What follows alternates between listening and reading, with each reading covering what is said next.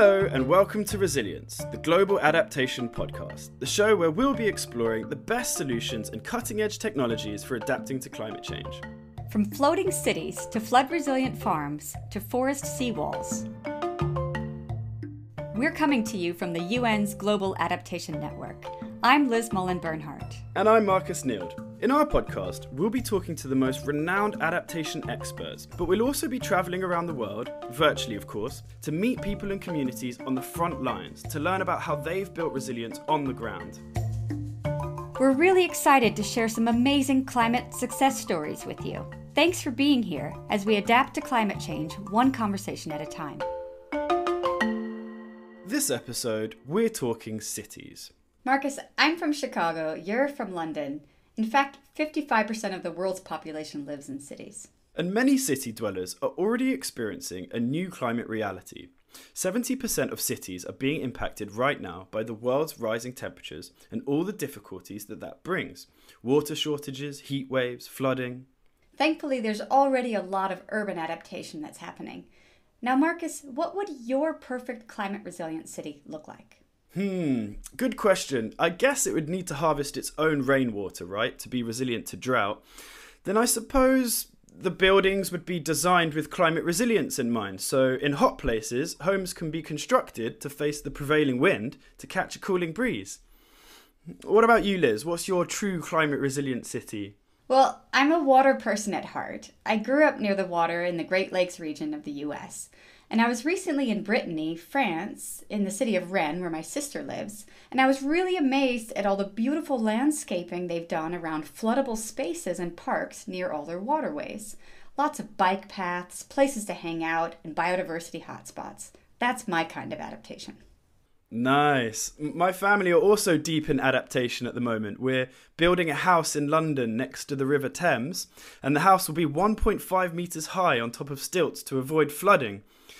Really reminds me about how adaptation operates at the individual or household level as well. That is super cool. Can't wait to see you in that house, Marcus. So one of our guests today is Kobie Brand. She's the Africa Regional Director and the Deputy Secretary General of ICLEI, which is a global cities network. Welcome so much to Resilience, the Global Adaptation Podcast. Welcome. Thank you. Thank you very much. It's lovely to be with you today on behalf of ICLEI and also in my personal capacity, because this is a topic I feel very passionate about. That's great. And what is ICLEI? ICLEI is, I'm very proud to say, the oldest and largest local and subnational government network created by cities initially, 4 cities, some 30 plus years ago, because cities at that stage realized that they needed a platform where they could connect to each other and learn from each other and leap boundaries together. We have a very, very strong resilience and adaptation center in our African office. Adaptation is very much key to a lot of the work that we do here in Africa. Our bread and butter is implementing projects on the ground with local communities, with local leaders. If you recognise Kobie's voice, well, that's because she featured in our previous episode about how we recover from the COVID-19 pandemic and build climate resilience. If you didn't hear it, do check it out. Now, as Kobie said, adaptation is key to a lot of ICLEI's work in Africa, so I began our conversation by asking her to share a couple of great examples of urban adaptation successes, including one in Malawi. It's an adaptation program around climate resilience, around rivers and the river that runs through Lilongwe. We worked with the community and we listened to their needs, and we had to clean up the ecosystem and to keep the river from clogging up and flowing freely again to secure water downstream and also in Lilongwe. But one of the spin-offs was that there was a lot of waste material, and a lot of waste actually then got recycled, and we actually started up a composting program and a composting initiative that is still running and run by women in a profitable way, providing livelihoods to these communities in ways that we couldn't have foreseen when we embarked on the project. Another example I maybe just mention is that we are able to use wonderful, innovative new technology as well. For instance, the Minecraft tool or game was employed by us and UN Habitat in an intervention we did in Addis Ababa to redesign a specific area, common open space, for mixed use and recreational purposes, bringing nature, people, activities, safe outdoor facilities, etc. available. And we did it through the Minecraft tool. And that I find really so inspiring, these whole of community and whole of society approaches that are available to us through new technologies. My kids would be super excited. Yeah, they would love to take part in that, I'm sure. Well, it was great fun, because most of the people that work in our office are very dynamic, young, entrepreneurial type of scientists, very smart people, and they embrace this new technology. Don't for one moment think that Africa is behind when it comes to technology. I mean, everybody's best friend is their smartphone, and with a smartphone, you can do things like you can become a citizen scientist and you can actually do a lot of observations and feed it into a central point. We see that happening in Dar es Salaam with the World Bank, for instance, where a lot of Dar es Salaam is informally developed, like many big cities in Africa. And there again, they're using citizen science through something as simple as a mobile phone, where people collect data about their neighborhoods and feed it into a system. And in that way, you actually get a sense of the landscape, who lives there. It really helps with planning and also, of course, adaptation. So, Kobie, how can cities make us safer from the impacts of climate change? Imagine those little fish that swim together in those beautiful patterns. You see the same with birds, the same with herds of animals. You see it in trees. I mean, trees feed each other, they talk to each other, they are connected in our forests. So we are also part of nature. Human beings want to be together. So firstly, you do feel safer when you are together, but it may be a perceived safeness. So in order for a city to really be safer, you need to be on top of data. You need to know who lives where, who are the most vulnerable, who are in the lowlands, where you should be developing and where you should not be developing. How do you treat those people to perhaps make them more resilient where they are living, or convince them to maybe move up to higher ground, etc. And then there needs to be a lot more emphasis on risk preparedness and disaster management in a very precautionary way. Expect and plan for the worst and hope and pray for the best.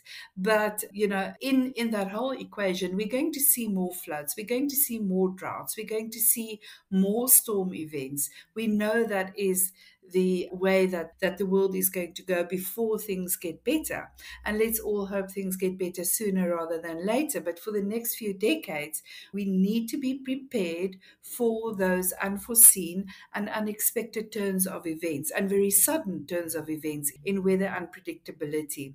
And therefore, the best way to provide a safer city is to have data and to have connectivity with your communities so that your communities know very clearly what happens when a storm is on its way. Where do I go to? How do I prepare for it?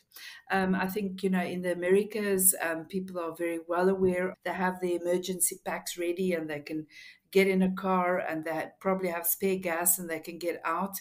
And we even see in the most developed situations in the world, even there, some people do get stuck, unfortunately, and they do live through terrible weather events. But can you imagine in a city where people do not have newspapers, where they do not have access to television and information? That is where you need feet on the ground. You need community leaders to work very closely with your city leaders. And let's make no mistake about it. Any big weather event or any big catastrophe at city level, it's the mayor's office or the governor's office, it's the local leaders that are the first responders that need to step up and actually come and support these communities in a very hands-on way. We see sometimes mayors handing out those bottles of water. When the taps run dry, it's the mayor's door that gets knocked on. Whether it's their function or their legal mandate or not, they are the first responders. They need to be brave, they need to be prepared, but they can only be so if they have the right data at the local level to understand what they are dealing with. I want to tell you one more thing, just out of interest, because I'm thinking of it now. In a city like Lagos, one of our biggest cities in the African continent, millions of people live there. And imagine the work of the water engineers there. They've got to ensure that there's enough potable water coming in and also wastewater flowing out of the systems. But there is a tradition, like in many African cities, that over weekends, a very large part of the population, as much as a third of the population, moves back into the countryside to go and spend the weekend with their family. So imagine your water system. Is it geared for these sudden surges up and down of water usage? No, it's not. So traditional infrastructure is not geared for the reality of life in the modern city and in the really fast growing city. So especially when it comes to infrastructure, I think a lot more attention needs to go into building resilient infrastructure. And often that means with nature-based solutions and not necessarily high-tech solutions. Nature-based solutions may take a little bit longer, or it may be a little bit out of the box and unusual to your typical engineer in a city, but that is certainly the smarter way to go because it's more sustainable, more resilient, and in the end, much more friendly to the environment and cost effective as well. It's great to hear you talk about climate resilient infrastructure there, Kobie, because at the UN Environment Programme earlier this year, we released a practical guide to climate resilient buildings and communities. And it was a really interesting publication because it shows you in a really hands-on way what you can do to your homes, buildings, banks, post offices, town halls to make them resilient. People, I think, sometimes oversee the importance of that and exactly how many trillions of dollars we can save through those solutions. What's nice about that publication is that it gives very practical examples for people working and managing our cities. You know, the people in local administrations are not necessarily climate experts. Many of our local governments across Africa do not even have climate departments. The term climate change is something that people are still getting their heads around, you know. They may call it other things and they may understand what's happening, but dealing with it may sometimes feel very overwhelming for a local administration, especially if you're looking at your fast-growing cities that do not have all the resources that your mega cities have. And even your mega cities are struggling with this, you know. So the more tangible and practical solutions we can have and present in bite-sized ways to our cities, that they can adapt, digest, and see if it works for them and try it out. You know, that's certainly something we need to do much more of. And I think cities are very hungry for it. We saw during COVID-19, we started an online, we had to reinvent a lot of things that we do and the way we do it, you know, to keep on delivering our projects and our services to our cities. And we went online and we didn't know in Africa how connected the African continent and how receptive the African continent would be for this online work or modality of getting knowledge across. But we were overwhelmed. It's so popular that we've actually now launched Learn with ICLEI, an online academy of courses, larger, longer-term courses, but also small 2-hour webinars, etc. And cities are tuning in all the time and they are connecting and so active in that platform because there's such a need for them just to see how other cities are dealing with, whether it's a storm surge or a sudden flood or a drought or heat island effects, whatever the challenge may be, they can learn there from each other. And we have been astounded by the interest and the participation in Learn with ICLEI. So, Kobie, what do you think is the single biggest topic in adaptation right now that no one is talking about? So the single biggest topic, people are talking about it, but they're not getting it right, is finance, adaptation finance. There cannot be a bigger topic than that right now. We need to note that the annual adaptation costs in developing countries are estimated at 70 billion US dollars right now, and that this figure is expected to reach 280 to 500 billion US dollars in 2050. It's not too far away. Multilateral support for adaptation in 2017 was only 14.6% of the overall multilateral development finance. So this tells a story. This tells us a story that, yes, that is the single biggest thing to address. In ICLEI Africa, we have been developing a number of tools and accessibility in terms of understanding how to build a bankable adaptation project. It's much easier to build a bankable mitigation project, and even that is very hard for most cities around the world still. But to build a case that you will get a DFI or a development bank or an investor to invest in when it comes to adaptation is extremely hard, because your returns are long term and that storm may never come and that flood may actually pass your city, and all your infrastructure spent on it may not be used or needed for a decade or two. We need to really get a different mindset across the world from all players when it comes to being open to putting money on the table for adaptation, because that is critical. Kobie, that's great. How can our audience find out more about the wonderful work that you're doing?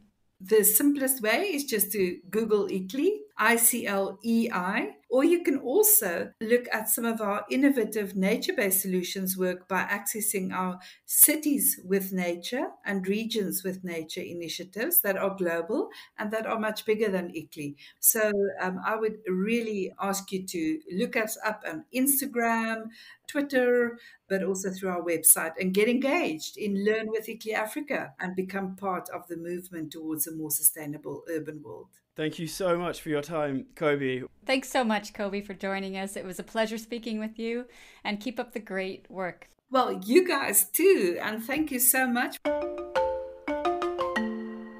Such incredibly infectious optimism from Kobie Brand, and wonderful innovation from her ICLEI team. That's ICLEI. It's so great. So let's move from beautiful Cape Town to another city with a dramatic backdrop, like Table Mountain. It's actually also a volcano. And that is the capital of El Salvador.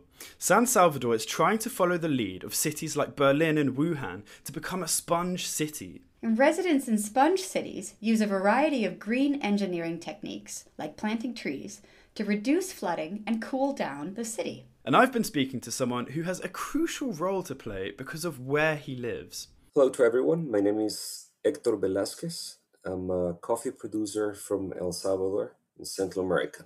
And I've been doing this for the past 14, 15 years, getting accustomed to the climate change, which we are all suffering. I am the highest farm in the volcano of San Salvador. We're overlooking the city. Because of that, if there is a landslide, we're bound to have a disaster downstream. Let me give you an example. Like 2 years ago, we had a tropical storm which flooded a lot of industrial areas as well. So we lost production capacity. To help the community adapt to climate change, I understand that there has been some support from UNEP, the United Nations Environment Programme, and the Global Environment Facility, and that this has been through a project known as City Adapt. Could you tell us a little bit about this project and what it's trying to achieve? This is a great project. I mean, it's something that we need and a lot of people don't pay attention to. This project has helped empower people to see what they can do to prevent or to minimize the impact of climate change, and also to help the city adapt, as the name of the project suggests, to climate change. And most of the work has been done in the volcano of San Salvador, which is the area that impacts the most with the runoff of the volcano to the city. So the more preventive work that we could do at higher altitudes minimizes the risk downstream in the city. There have been programs to create ditches to absorb water. That way you decrease the speed of the runoff water and you help infiltration of the water instead of creating damage downstream. We've done a lot of very low tech, high impact actions that are available to pretty much everyone. There's no need for extra materials. Pretty much everything is within the reach of every farmer. So if you do a stone wall, you do it with the stones that are available in your field. If you do a tree trunk wall, you use the trees that fell on your farm. If you do a live barrier, you use plants that are accessible within your field. The program is effective because there's not a lot of cost to it. It's a lot of willingness from the farmers and the community to see that what they do is for their own benefit. And of course, for the people down in the city as well. We've received economic assistance, but I think the most important part of it has been making us conscious of what we do and the impact of what we do, what it has in the impact with people downstream. And I understand that the city is again turning to reforestation, again turning to trees to defend against these floods. How does bringing trees into your city tackle flooding? It's a very delicate situation. In paper, it looks very, very good. In reality, there's a lack of city planning. But this goes a long, long, long way before. And the problem is that you cannot demolish like whole neighborhoods. So you drive through San Salvador and you go to the most busy streets and you're hardly going to find a tree. When you go to the side streets, then you're going to see a lot of trees, which are beautiful. But the way that trees actually do work is they regulate the temperature because of the shade that they provide. Temperature tends to lower depending on tree species by many degrees. Then you have the root system that actually helps protect the soil. It binds the soil. And then there's how they help in stopping erosion. Erosion by rain is a mechanical effect. The soil has like a maximum absorption capacity. So when you have too much water in a soil, then it liquefies. When it liquefies, then you have a landslide. That's more difficult when you have roots. That helps bind the soil. And at the same time, when the leaves fall, they prevent the drops from causing soil erosion and they help absorb water. The city has done a lot of work in reforestation in the basins of the different creeks that cross the city. The problem is that a lot of sections of these creeks have become impermeable. Because of paving the floor and tarmac and urban development, right? Correct. So the amount of absorption of water, it's very little. The creeks only work as a means of transport of water. And water needs to go somewhere. There isn't a lot of planning regarding as ways to stop the speed of water, to create absorption ponds. There isn't one artificial pond around all of the city. And so this is a solution that you'd like to see a lot more? Yes, I think it has very many good impact. It's pleasant to the eye, it's pleasant to the environment. Ponds tend to be like they tend to moderate the microclimate of the areas where they are. They help you keep water a resource that is becoming and will become more scarce through time. So a way of harvesting water would be great for people to take advantage during the dry seasons. In our case, in the volcano, volcanoes are like sponges. We have no rivers in the volcano. All of the offsprings are at the base of the volcano. So the more water that we can harvest to stop as a runoff means directly that we're going to have more water in the offsprings. So more water is going to be clean, more water is going to be available. So when you think about climate change and you think about your children, do you have hope for them and their future? Yes, I'm actually working for them and trying to do something so they could have less risk than what I have. I think teaching them that we have to work with nature, not against it, I think is very important. They like to see little animals in the farm. I mean, there's no hunting. I try to show them how everything works together. All animals that live within the farm, all insects, everything helps us, and we need to work with them. That's beautiful. It sounds like your kids are going to grow up to be adaptation and coffee experts by the sounds of it. Hopefully. I have one that tells me that he doesn't like the agricultural side. He's gonna move to London and sell the coffee. How about that? Cool. Hector, thank you so much. Thank you for having me. I'm very glad to have this opportunity to make people conscious of the impact of their actions everywhere. I mean, we live in this bubble that's called Earth, and we're all in it. So what you do over there impacts over here. Now, as Hector has pointed out, past urban planning mistakes have wreaked a lot of climate havoc. But there is a lot of city adaptation going on all over the world. And you can find out more through the links we've shared in the show notes. Thanks for listening. There are more adaptation success stories in our other episodes, so please do listen to those, subscribe and share. We're Liz Mullen-Bernhardt and Marcus Neild, and you can find out more about our organisation, the UN Global Adaptation Network, in the show notes. This has been Resilience. Keep adapting. Penny Dale is the producer.